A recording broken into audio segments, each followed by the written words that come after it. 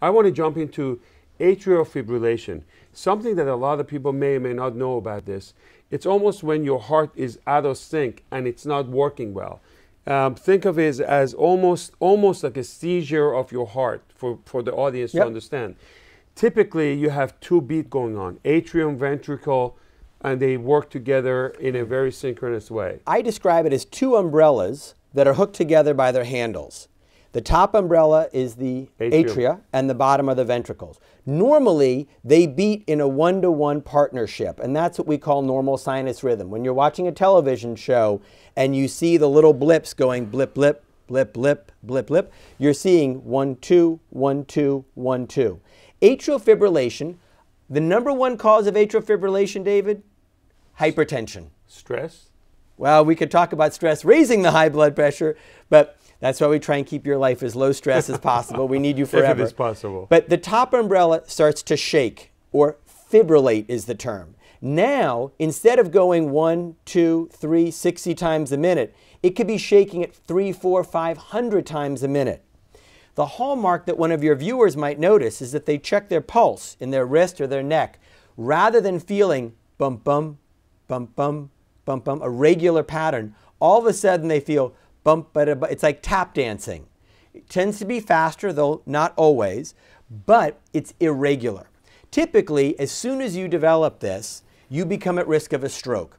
If you're in atrial fibrillation for longer than 48 hours, you're at risk of developing a clot in the heart that could break off and travel up to the brain.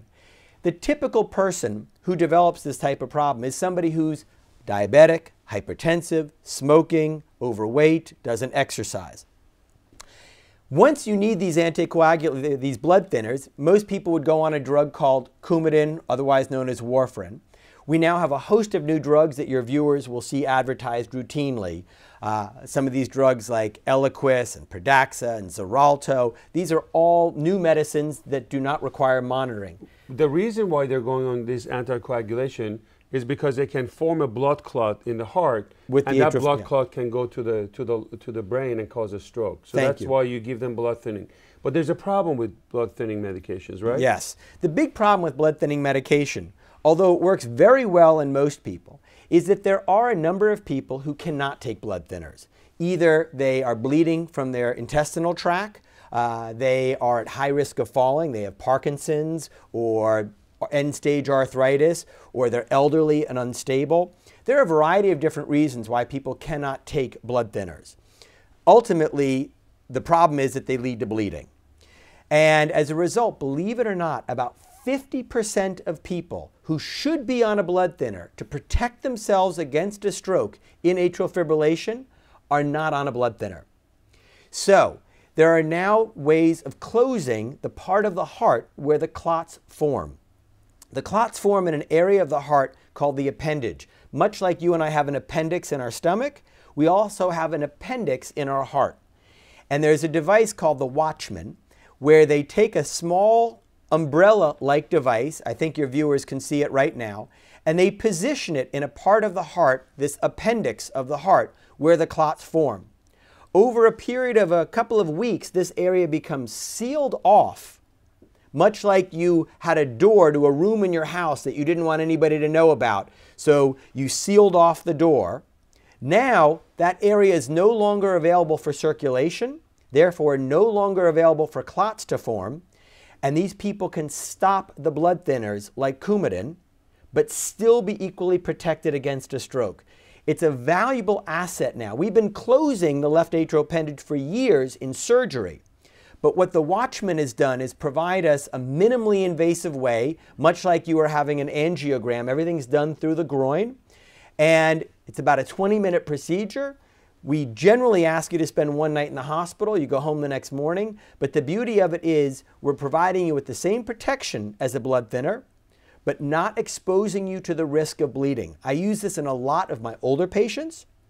A lot of my patients who are at risk of bleeding, either because of an old gastrointestinal bleed. Some people will tell you, I've had an ulcer in my stomach, I've had bleeding in my bowels. A lot of reasons people cannot take blood thinners. And I think also a lot of these older patients that are at risk of falling, and the fall itself, and also hemorrhagic stroke as a result of this anticoagulation, they're at risk. So this is absolutely a revolutionary thing, and I didn't know anything about this until you brought it up.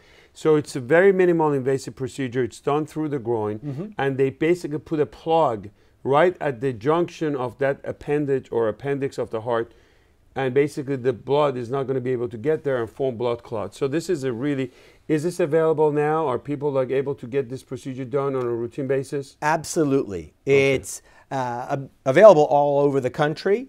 The doctors who are capable of doing it are trained specially for this. Intervention cardiologists. They can be interventional cardiologists. A lot of them are electrophysiologists, so cardiologists like myself, except the ones that deal specifically with abnormal rhythms of the heart. My belief is that we are going to see more and more of this technology in the future. Nobody wants to take a blood thinner. Everybody says, oh, I know that I could bleed now. However, we absolutely value their ability to reduce the risk of having a stroke. People who have atrial fibrillation and have a stroke are much more likely to die from the stroke than other strokes, are much more likely to be severely disabled for the rest of their life. Absolutely. And I think, Adam, stroke affects the entire family. This is something that involves all the family members and affects everybody. Just for the sake of time, and I think you need to recognize the symptoms of stroke, which is called FAST, whether there's any facial drooping, arm weakness, you hold your arm if one of them is weaker than the other one, slurry speech, and time is of an essence, because if there's any attack on the brain, just like a heart attack, you have a brain attack called a stroke, you want to get to the doctors immediately. Time is of an essence, and time is brain. And so I think this is tremendous. And I think for people who have atrial fibrillation, if you need further discussion or questions, Dr. Adam Rosenbluth is always available. And send your questions on drsamaditv.com, and I will pass it on to him for any questions when it comes to high blood pressure, diabetes, stroke, heart attack. I think we covered a lot of material.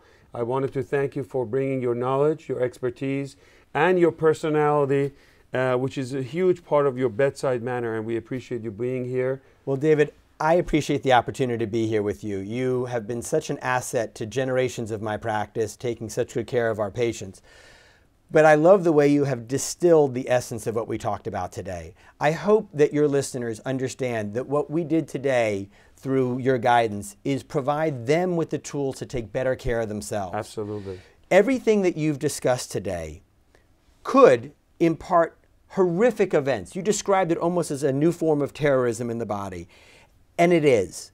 But what you distilled, what you educated your viewers about today are critical opportunities to prevent these things by themselves. You need the awareness of your doctor to help you understand whether you're at risk. But once you learn this risk, please don't be afraid of it. Attack it with a voracious appetite. Take charge of it. Understand that you can be the person that defines better health for yourself. So, David, I can't thank you enough for letting me come by. It's a pleasure, and I think it's a public service. It's to empower the patient to do something and get the knowledge from here and pick the doctors around them that can take care of them. It's a pleasure to have you, Adam, and I hope we see you more often on this show. It would be my privilege. Thank you so much for everything that you do. We'll see you again next week, which is Thanksgiving. We may take the day off, but we'll come back. But we'll keep you in tune. Don't eat too much. Happy Thanksgiving, everybody, and have a wonderful day. Thank you again.